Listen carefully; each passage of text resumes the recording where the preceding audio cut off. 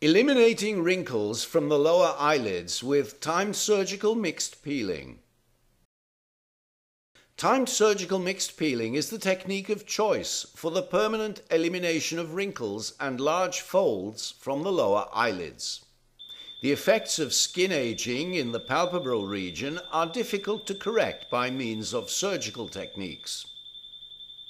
However, if the overall appearance of the face is to be successfully rejuvenated, aging of the eyelid skin needs to be treated.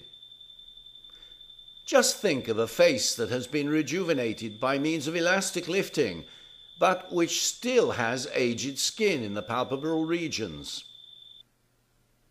Mixed peeling consists of pulsed timed surgical de-epithelialization, followed by the application of a solution of resorcin. Mixed peeling is a safe technique and its efficacy is ensured. The specific current generated by the timed apparatus detaches the epidermis from the dermis, while preserving the integrity of the dermal papillae and the capillary-papillary complex. On completion of de-epithelialization, we apply a saturated solution of resorcin, diluted to 50%.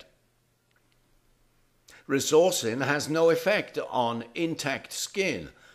It only acts on de-epithelialized skin. After about 20 to 30 seconds, frosting will be seen. The resorcin is then removed by means of a gauze soaked in physiological solution.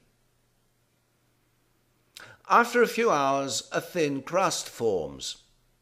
The patient should frequently dry the treated areas with a paper tissue. Creams and other substances must not be applied. After 7 to 15 days, the crust drops off, leaving slightly reddened skin without wrinkles.